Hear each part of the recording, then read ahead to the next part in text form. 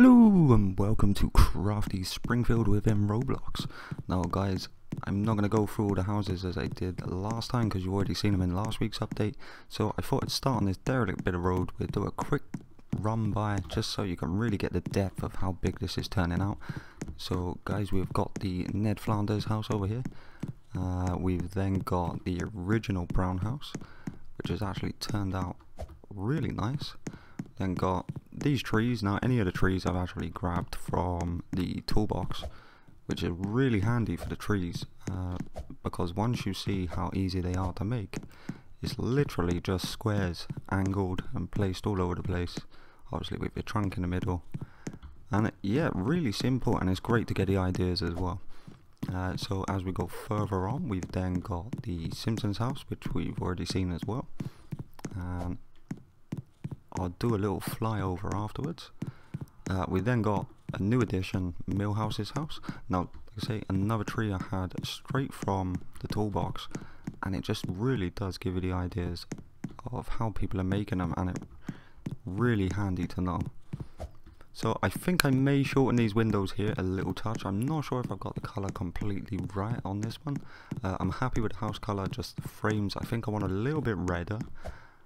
Yeah, actually made a swing as well, but I don't know how to actually make it swing, but I'm pretty sure if you got the right code you could.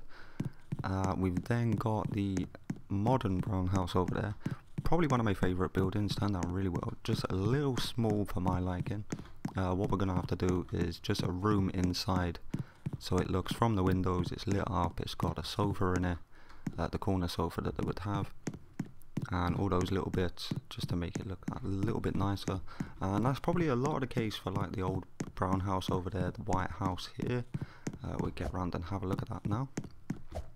We'll probably just do some sort of theme to it, where it's got the room so that you can go in and just sort of chill, but at the same time not everything a house would have, so we're not taking up so many bricks. Now, I don't know if you guys are struggling to load this up, but I have noticed it is putting a bit of a load now on the actual game. We got another door come off there, but I have anchored that one in now, because where it got so late I thought, right, anchor them in, start again back Wednesday. So this house turned out pretty well as well. And then we've got our last house for the night, or for the day, Wiggum's house. Now another one I've had to anchor the door in for now. I just couldn't get them to stand up. It means I've really got to work on the frames. It's where I try to work out of scale. I work in scale to get all the building done, and then when it comes to the doors, windows, little details, I try to work out of scale, and sometimes it really does go against you. So guys, if you have any suggestions for what to build next, I would love to hear it. I am going to give it a go at doing some tycoons and stuff like that. A little bit concerned that it's all been done a little too much lately. Like for this map, I just want to really get it as a simulator, get some cars and vehicles in, get some insides in some of these buildings, maybe not literally full houses, but enough to just walk in and have something to do, or maybe even an RPG kit, and make it so you do missions through houses and stuff like that. Because this is looking like quite a detailed map by the time we get the houses across this side. My only concern is the more I'm actually doing, the more it's altering other builds that I've done already. I don't know why that's happening. It's just a learning curve for me. This is the first time I've really used the game engine.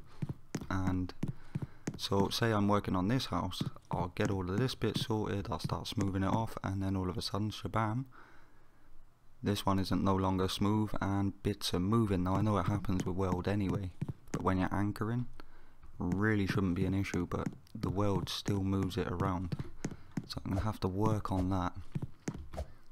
But apart from that, I think my whole idea was to do all of the character houses first. I'm now thinking we're going to struggle for space, because there's a lot of blocks in this world, and I don't know, if you guys let me know. It's fine for me because I'm on PC.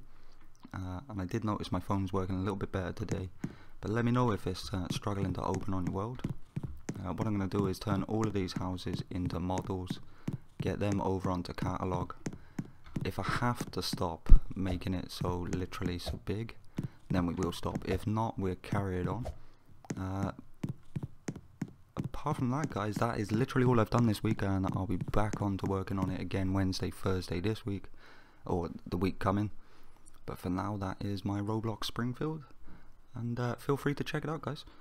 Thanks for watching.